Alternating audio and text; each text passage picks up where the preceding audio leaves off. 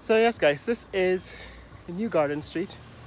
Again, we're looking at how Queenstown, Georgetown is being transformed in the era of oil and gas. Remember, that's one of the main themes of this channel, is that we're actually tracking and chronicling the transformation of Georgetown in the era of oil and gas as a result of the oil and gas industry. So I remember when this building was under construction, I showed you that this building was being constructed as a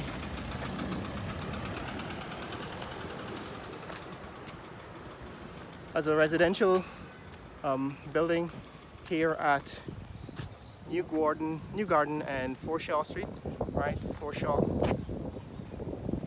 and New Garden Street. That's New Garden.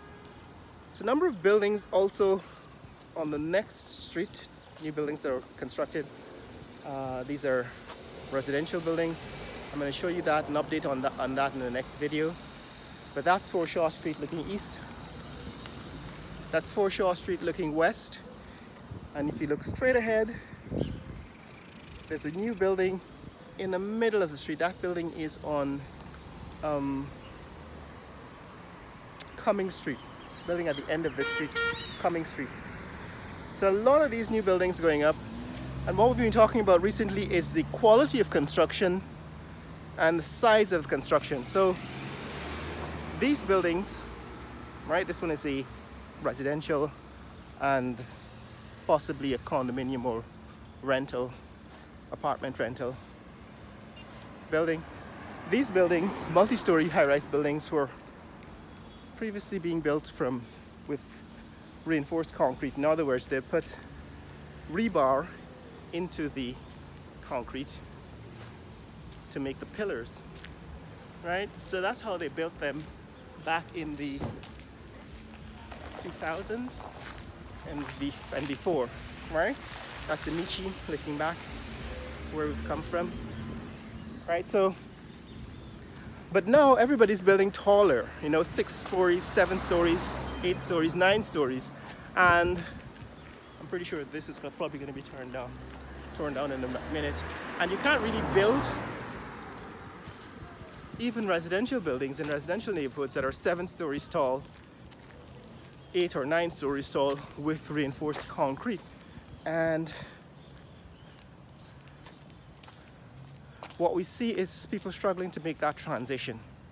All right, so I pointed out in one previous video how the Sheriff Group was building a mall and a shopping mall and hospital on Heroes Highway, that new bypass road that's being constructed.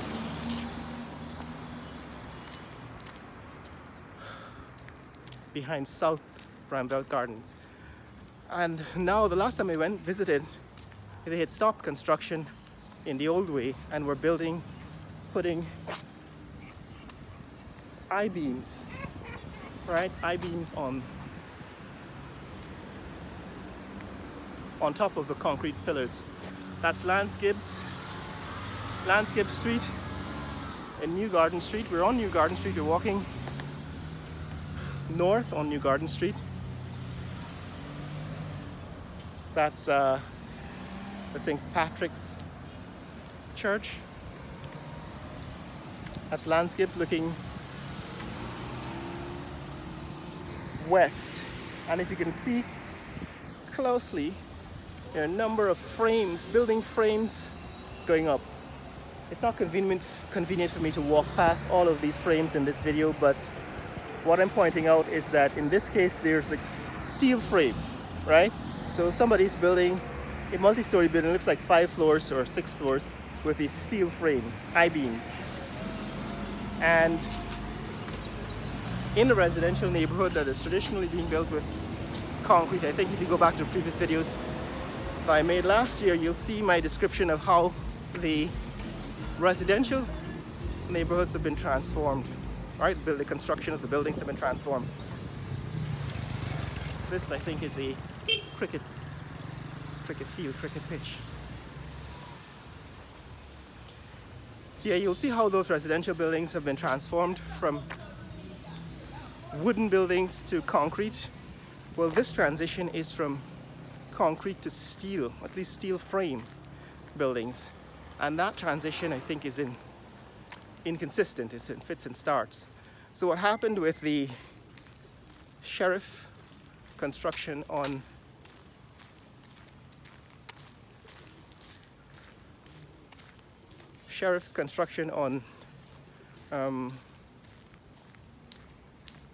Heroes Highway is that the next time I went past it, I see a Government of Guyana billboard saying that this is now going to be the headquarters of the Guyana Water Incorporated. And I've seen also that the building is now being constructed out of steel. So the first 2 floors were constructed with concrete pillars, and they started using steel on the 3rd floor and up, right? So here we are on Crown Street. Somebody in the comments asked me to take a walk down Crown Street. Right, that's Crown Street here in Georgetown, Crown and New Garden. Right, that's Crown Street and New Garden Street. And so there's more construction here on Crown Street. That building is a residential building, looks like it's going to be 3 floors, and they're using concrete pillars. These buildings have also been constructed using concrete pillars. Right, so what is happening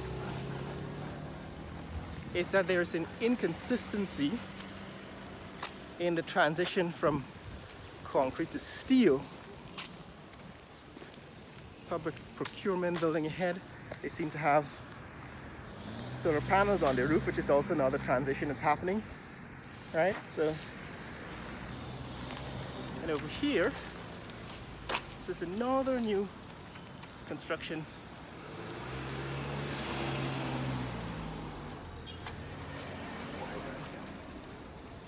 Another new building being constructed here.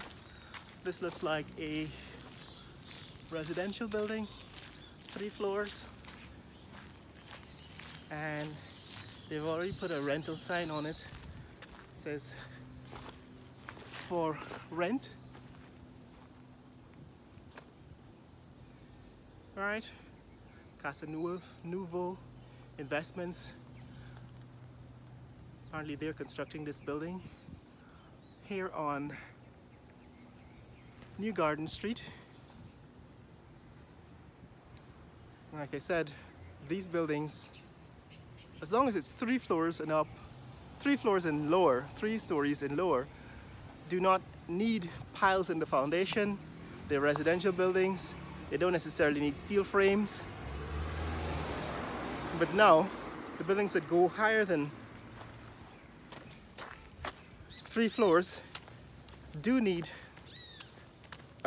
piles. Usually they do need piles to be driven in the foundation because it's a very soft clay soil, and if your building is going to be really heavy, it's going to shift or sink the foundation over time.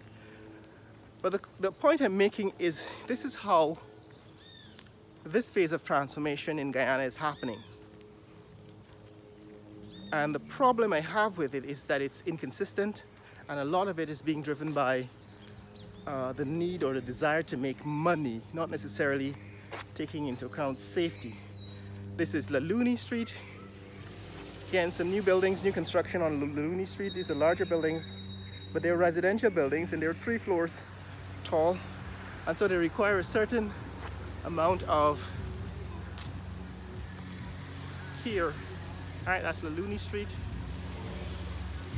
and New Garden. Right, New Garden Street and Laluni Street. Looking back at New Garden. That's Laluni. The next street in that direction is Ornock Street. And and this building runs into the end. This street comes to an end at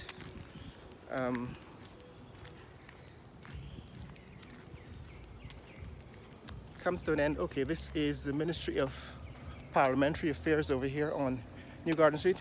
The street comes to an end at Lamaha Street. Here is also some recent construction of a residential building that's now being used for rental, and the foundation is next. Over here is the embassy. Right, the Suriname, is it? Suriname embassy. And this is Naira Street.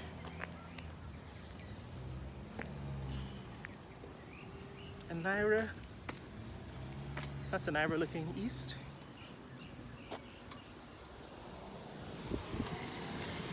And that's Naira looking west. Again, a number of these residences are occupied by diplomats or the diplomatic missions, ambassadors, for example. That's the Indian ambassador's house over there. That's the Indian ambassador, Suriname embassy, and so on. So what I'm pointing out is the transformation of Georgetown with new construction in the era of oil and gas. And what we're looking at is how the construction materials and the architecture is changing, and whether in fact safety, especially in very tall buildings, whether in fact safety is playing a role in the choice. Over here is diplomatic security building. They're actually running a security building, security office, security business out of that building next door. This building has been for sale for a number of years. It's about 10 years now it's on the market. Right, it's for sale for about $500,000 US, $500,000 US. I think I once contacted the seller to find out how serious they were. And from the look of things, since then, that is about 5 years ago when I contacted the seller, they haven't sold this building.